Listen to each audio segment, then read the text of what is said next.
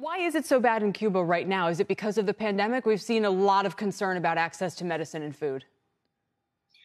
Yeah, look, the reality is that the pandemic has shown as individuals and as a society our vulnerabilities, our fragilities, and the Cuban political system and the Cuban macroeconomic system has a lot of those fragilities and vulnerabilities.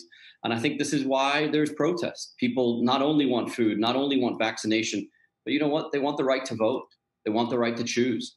And these are the biggest protests and most substantive protests that we've seen on the island since probably mid-90s, 1994.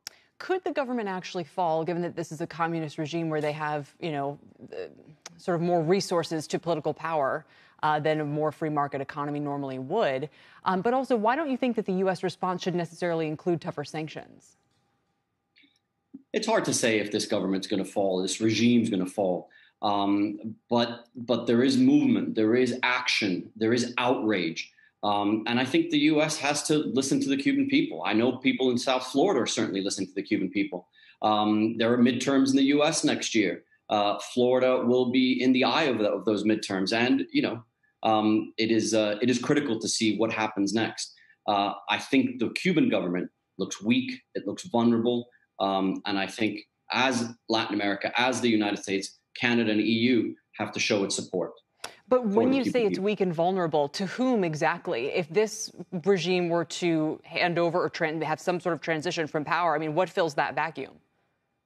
I think it's somewhat naive to think that this communist regime that's been in power since 1959 is all of a sudden going to disappear. Mm-hmm. What one would hope for, just like one would hope in Nicaragua, in Venezuela, is a transition to a more democratic, to a more egalitarian system than the one party, one system rule that there has been for, sadly, so long.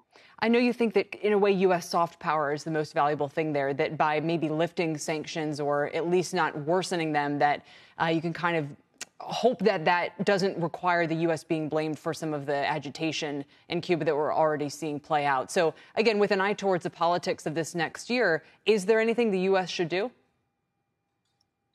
It's somewhat unpopular amongst Cuban Americans to say that sanctions need to be decreased or lifted. But the reality is we've had these types of sanctions now for almost 6 decades, and change hasn't occurred. Sanctions, diplomatic and economic sanctions, make life uncomfortable for these regimes, create quite a bit of suffering within these countries. But the reality is they have uninspiring batting averages, these sanctions. There's been sanctions without government change in North Korea, Cuba, Venezuela, Syria, Iran. Maybe it's time to try something new. So finally, then, sort of depending on how this plays out, where would you be looking to next? Is this the kind of popular reaction that we could see in Venezuela and other Latin American countries?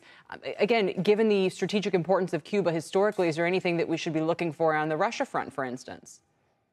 Right. Well, undoubtedly, Cuba is the intellectual and ideological architect of what has happened and the regimes that have developed in Nicaragua, in Venezuela.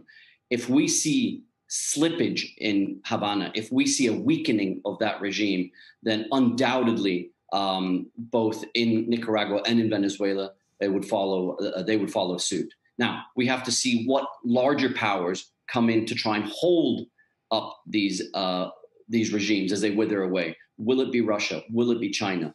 The U.S. has to realize that we are not the only game in town in Latin America from a political and economic standpoint, and that there are others with vested interest in this region and in these countries for their raw materials, for their human talent.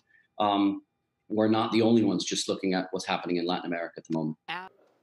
Shepard Smith here. Thanks for watching CNBC on YouTube.